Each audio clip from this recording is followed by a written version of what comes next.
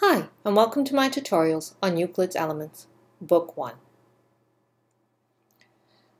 This video presentation is going to be on Proposition 11 of Book 1, which states that if we have a straight line and any point defined on our line, it is possible to draw another line from this point such that these two angles are right angles.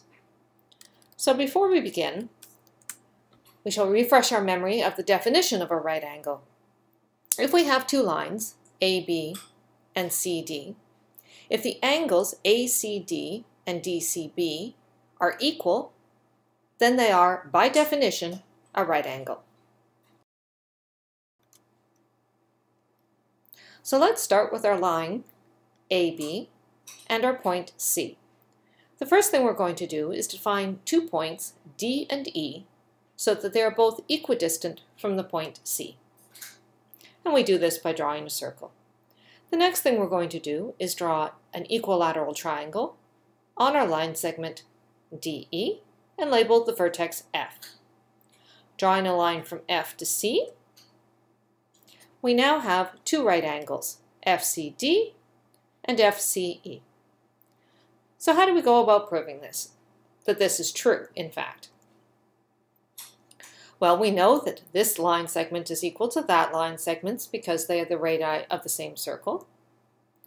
We know that this line segment is equal to that line segment because they are two sides of an equilateral triangle. So if we look at our two resulting triangles, we have R2, R1, and length FC. We have R2, R1, and length FC.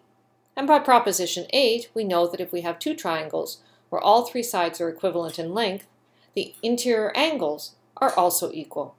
And in this case, the angle alpha is opposite to R2, and the angle alpha is opposite to R2, and they are both the same size of angle, which, by definition, are right angles.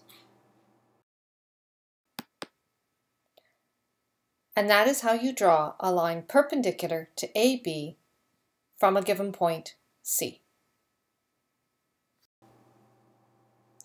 And that concludes this video presentation.